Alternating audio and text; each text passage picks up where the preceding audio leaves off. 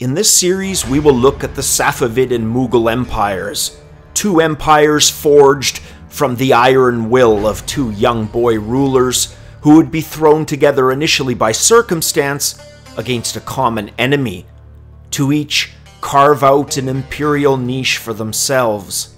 This is the story of Ismail and Babur, respective founders of the Safavid and Mughal empires. The seeds for two of the three great Middle Eastern gunpowder empires, the Safavid and Mughal empires, begins with the birth of two boys at the end of the 15th century, Babur, then known as Zahir-ud-din Muhammad, and Ismail. Both lost their fathers at a very early age. Both had a mixed Persian and turco-mongolian upbringing, both were warrior poets, and both would carve out empires for themselves. But the genesis for the seeds, well, that goes back even further still. From 1206 to 1368 in the Common Era, the unified Mongolian tribes under Chinggis Khan and his heirs spread across Asia into Europe, forming the Mongolian Empire, the largest land empire to have ever existed on the planet. The various fragments of this once great empire would carve out identities for themselves, first as khanates, then as various kingdoms and empires in their own right. One of these Mongolian Empire offshoots was the Timurid Empire in Persia and Central Asia. It was for most of the 1300s ruled by Timur, who was of turco-mongolian descent. In the remnants of this empire, the two boys were born.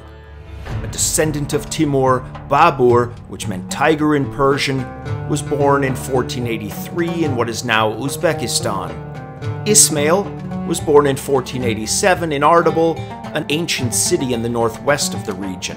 The Persians, who had left Zoroastrianism with but a few exceptions, now embraced Islam. But it would be their language, the Persian language, and not Arabic, that would hold sway as the primary language of administration and art in the areas around what was Persia.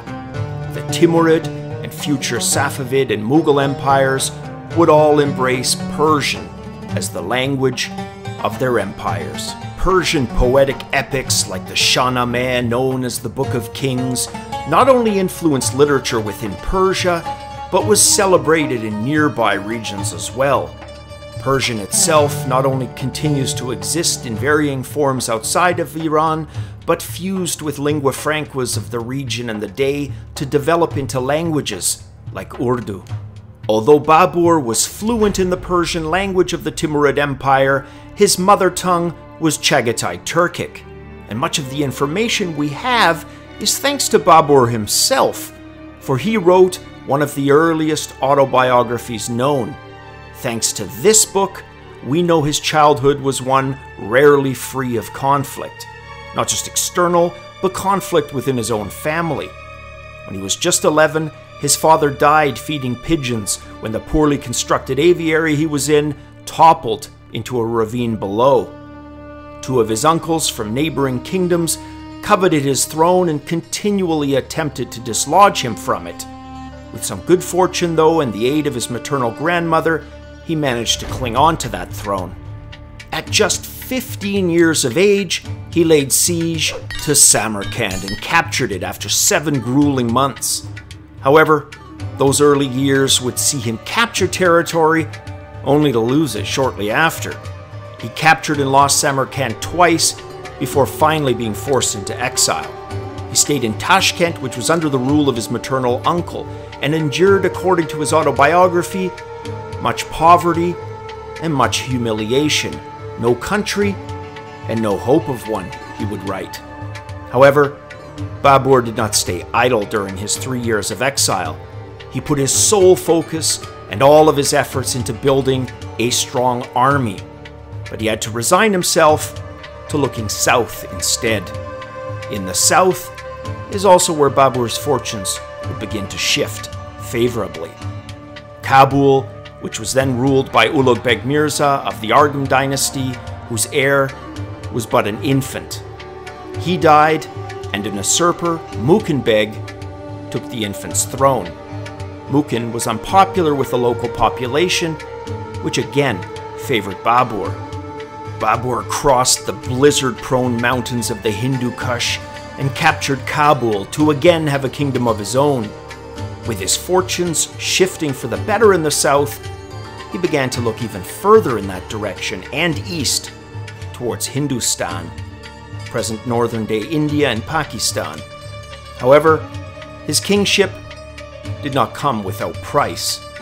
He had entered into an agreement with Ismail, the Shah of Safavid Persia. Ismail was born the last in a line of hereditary Grand Masters of the Safaviya Sufi order. At the age of just 7, his father was killed in a battle at Tabasaran, fighting the combined forces of Shirvanshah Farrukh Yasar and his overlord, the Akkoyunlu, a Turkic tribal federation that controlled most of what was the heartland of Persia. This forced young Ismail and his followers into hiding, where he received education under the guidance of numerous scholars. At the age of 12, he returned to the land of his birth, along with his followers. Ismail sent out an invite to several Kizilbash tribes of the region for support in early 1500. The Kizilbash, or Redheads, were made up of roughly 9 Turcoman tribes, and that summer, 7,000 Kizilbash troops would heed Ismail's call. And that winter, they would pass over the Kura River and march towards the Shirvanshah's state. There, they defeated Shirvanshah Farrukh Yasar's forces near Kabani or Gulistan, avenging Ismail's father's death. And then, they went on to conquer Baku. Ismail now controlled Shirvan, the area roughly corresponding to present-day Azerbaijan and southern Dagestan. These lands would, for the first few years, continue to be ruled by the Shirvanshah's line, but under Safavid overlordship. Ismail's successful conquest of the region, however, did not go unnoticed. Alvand, the ruler of the Akkoyunlu, brought an army north from Tabriz and crossed the Aras River to engage the Safavid forces. A battle was fought at Sarur, and despite being outnumbered 4-1, Ismail's army won the battle decisively.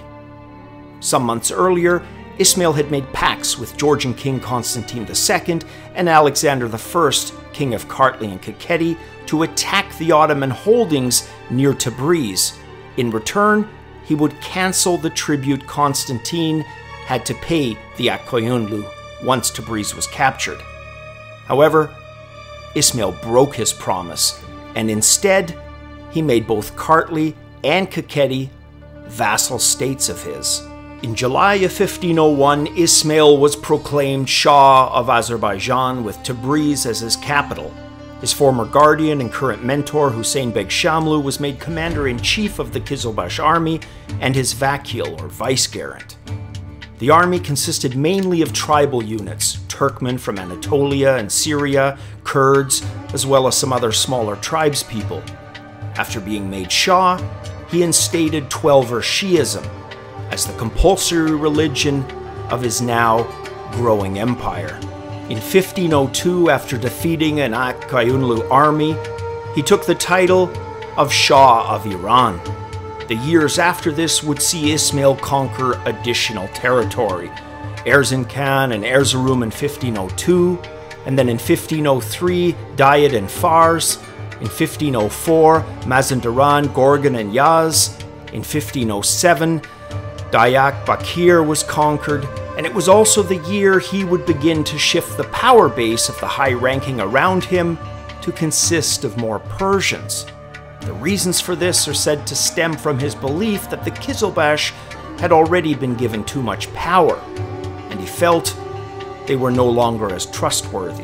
In 1508, Ismail would force the rulers of Khuzestan, Loristan, and Kurdistan to become vassal kingdoms of his empire. It was also the year in which he would seize Baghdad and put an end to the Akkoyunlu.